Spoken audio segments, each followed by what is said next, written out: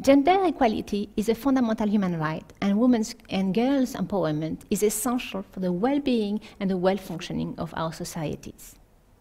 Unfortunately, gender inequality persists worldwide, depriving women and girls of their basic rights and opportunities.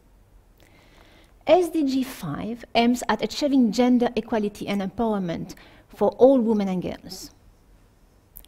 Gender inequality manifests itself in different ways, in the form of violence against women and girls, unequal economic empowerment and skills development, inequality in leadership. Let me give you a few figures related to gender inequality. It is 1 in 5 women and girls aged 15 to 49 who reported experiencing physical and/or sexual violence by an intimate partner within a 12-month period. In the most extreme cases, such violence can lead to death. Globally, over 750 million women and girls alive today were married before their 18th birthday. At least 200 million girls and women worldwide have undergone female genital mutilations. Men are more likely than women to obtain stable employment and find formal work. The average of time spent on unpaid domestic and care work is more than 3-fold higher for women than men. Only 22.8% of all national parliamentarians were women as of June 2016, a slow increase from 11.3% in 1995. At this current pace, it will take another 40 years to reach equal representation. Women are still underrepresented in managerial positions. Less than a third of senior and middle management positions are held by women. In the least developed countries, barely 60% of girls complete primary school and just 30% enroll in secondary school. To fight gender inequality, 6 targets have been defined, and all forms of discrimination against all women and girls everywhere. Eliminate all forms of violence against all women and girls, including trafficking and sexual and other types of exploitation. Eliminate all harmful practices such as child, early or forced marriages and female genital mutilations. Recognize and value unpaid care and domestic work. Ensure women's full and effective participation and equal opportunities for leadership at all levels of decision-making in political, economic, and public life. And ensure universal access to sexual and reproductive health and reproductive rights. Empowering women and girls and achieving gender equality requires the concerted effort of all stakeholders, including business. As the engine of 90% of jobs, technological innovation, capital creation and investment, responsible business is critical to the advancement of women's and girls' empowerment around the world. Here are some examples of what business can do. The business can assure sufficient participation of women in decision-making and governance at all levels across all business areas. The business can pay equal remuneration, including benefits for work and equal value. Support access to child and dependent care by providing services, resources, and information to both women and men. Establish a zero-tolerance policy towards all forms of violence at work, including verbal and/or physical abuses, and prevent sexual harassment. It is a great pleasure to have with us Christine Nashberger, professor at Audencia Business School in France, to talk about the SDG 5 and gender equality. Christine, welcome. So Christine, you are a professor of management and human resources. You have worked quite extensively on questions around diversity and equality, disability, and also LGBT. Building from your wealth of research and knowledge and experience on those topics, could you tell us why do we need today an SDG and gender equality? First of all, Celine, let me thank you for this invitation. I'm very happy to share my experience with you and of course also with the audience. Why do we need an SDG gender focus? I would say the answer is very simple, because in many areas of our daily life, women are still struggling and they're facing problems. For example, women are underrepresented in media. Women have difficulties to achieve, for example, also work-life balance. Women's voices are often not heard. Women are facing domestic violence. Women are often also, they have more difficulties, for example, also to access healthcare. So the list can be very long. And I think today it's really urgent, in fact, to make progress in many areas. And today's decision makers, they should really be aware of all these difficulties. And so the SDG 5 is really there to achieve gender equality and to empower all women and girls. Thank you. So if we look at gender equality at the workplace, where do we find gender inequality and how does it manifest itself? Gender inequality in the workplace is, in fact, we can observe it in many different areas.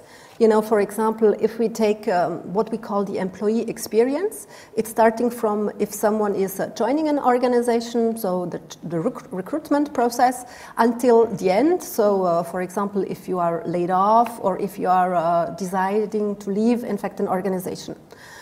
So, for example, women, when they are in a job interview, they often face illegal questions. For example, if you don't have any children, the recruiter may ask you, are you intending to have a family, and so on.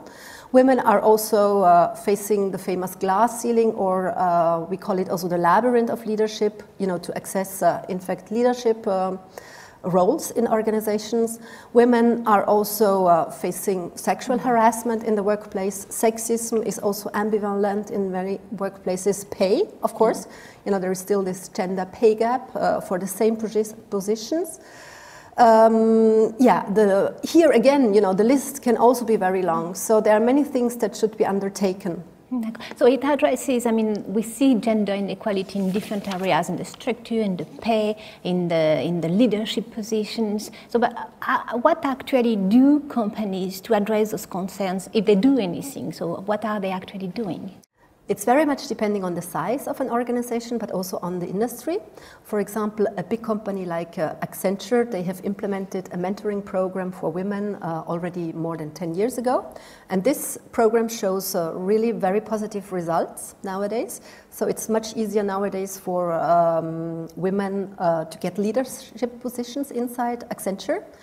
Another example would also be the NEGO training that had been put into place in our business school. NEGO training meaning negotiation, so it's helping women to negotiate, in fact, their salary because of this existing gender pay gap. Another example is also a company called Manitou Group. So they have implemented a women's network a couple of years ago. At the beginning, it was very restrictive, so only women could be part of this network. But then they have also extended it, and now it's open for men and for women. So networking is really a very important part, and this brings me also to one of my main research results, which shows that women have often more difficulties to network, already because of the word work that is in networking. And I also found out that it is, that women are also networking in a less strategic way than men. What I'm trying to say is that men are focused and career-oriented when they are networking. And for women, there is more the social dimension. So they really would like to exchange with other women. Okay, how do you organize your day? So it's much also about, let's say, work-life balance. And another example also of one of my research is that we often believe that only women are concerned with work-life balance. But I found out in a very particular study that also men are concerned. So there is really this concern not only for women, but also for men. Because we always think in terms of career that is all about work-life balance as well. And of course, there is a question of the sector as well. In more male-dominated areas, like, for example, the construction industry, it's much more difficult also for women, in fact, to advance and to achieve equality. So we see that companies are doing many initiatives, but actually what additional help need companies to achieve gender equality? I would say the legal framework, because of course, women and men, of course, need to be protected. There is this so-called motherhood penalty, so women are often discriminated because of pregnancy. And the other thing is as well to encourage companies to put into place voluntary actions. So for example, companies can have a label. So one of the labels would be the CSR label Lucy. There can be also another label like Great Place to Work. So it's really to have a distinction that may be part of employer branding or other certificates. So it really what makes you unique and how you can attract finally and retain, of course, female talents. So some incentives and some ways to recognize what is being done. So how do you see it evolve in the coming years? Is it going to change? That's really a good question. I think there are really three main issues. I think there should be really a change in organizational cultures, because still many organizations are run by men for men, and also in many organizations we have this 24/7 work culture, meaning that you should be performing all the time, and this is of course very difficult to get really work-life balance. So there should be a development of organizational cultures. The second thing are really also gendered stereotypes and also roles in our society. So from the early beginning on, children are really they acquire stereotypes. And then we are trapped in these gendered roles, and often we interiorize them as well, so we feel it's natural, women go more into communication, into HR, and so on.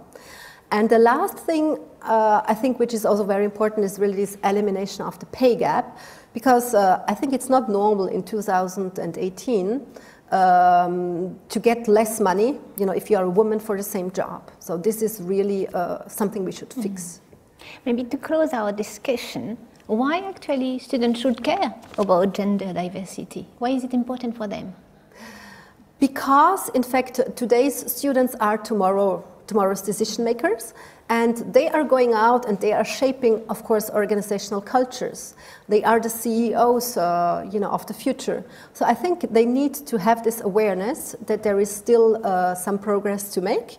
And we are all, I think, also responsible for gender equality, and we are all the winners, if we have a more equal world. So, for example, men would probably also struggle less in terms of work-life balance, or they will also perceive less stress because they are not the only, breadwinner. Men could also take some more time off, so they won't be stereotyped also if they do so. And of course, men, on the other side, they should also share power, because if women are accessing leadership positions, that's also something we need to take into account. So I would really say everyone should benefit, and everyone has an important role to play. So SDG 5 should really become true one day if we are all into gender equality, and we should really foster this. Christine, thank you very much for sharing insights with us on SDG 5. Thank you. Thank you for having invited me.